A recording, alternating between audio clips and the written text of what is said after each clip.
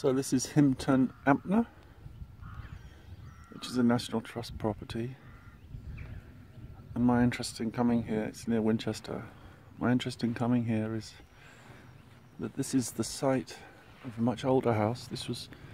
This house itself is about 200 and something years old, 18th century. But previously there was another house here which is famously haunted, and it's in the ghost book I'm reading at the moment. There's a long chapter on it. It was the basis of Henry James's novel The Turn of the Screw, the story. And there was this servant in the window, the evil, malicious servant. And the true story behind that is there was a servant in the former house that was on this site, and apparently there was a illegitimate child.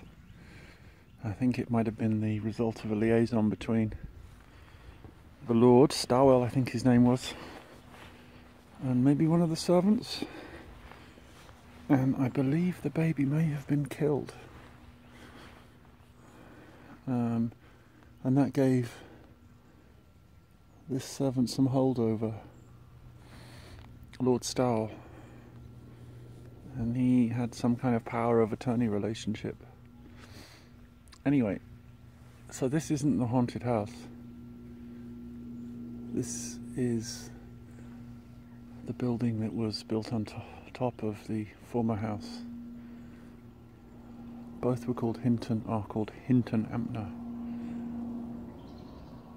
It's a beautiful site here.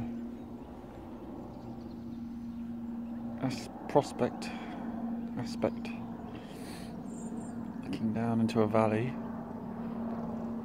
milky skies today. I'll continue filming in case I pick up any activity here.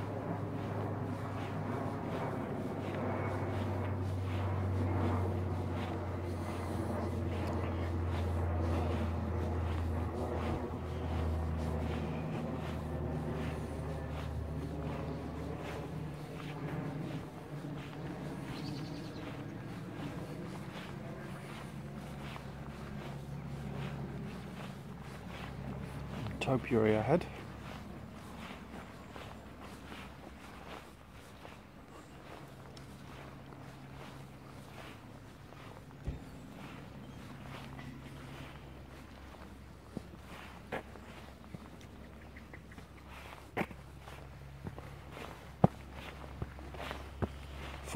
Unfortunately, the house is closed today. I didn't know.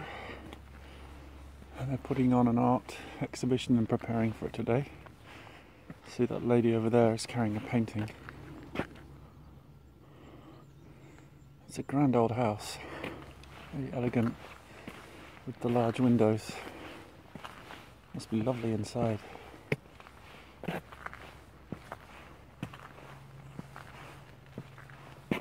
You see those sphinx-like statues either side of those steps there. I wonder what that's about.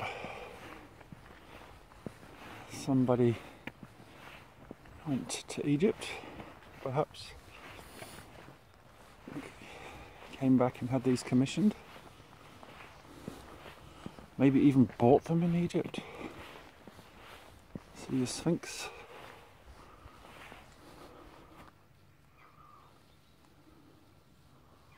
Obviously I'm very interested in the Sphinx, but the body is more like a, well, it's more like a lion actually. I mean, it's interesting. This might be an interesting reference there because of this whole idea that the Sphinx is much older than the Pharaonic period of Egypt, and that the Sphinx itself was altered in the Pharaonic period, so that the head was made to resemble a pharaoh, but in fact it was a much larger head previously, and it pointed towards the constellation of Leo. So the Sphinx was actually a lion. So it's interesting that the body here is lion-like.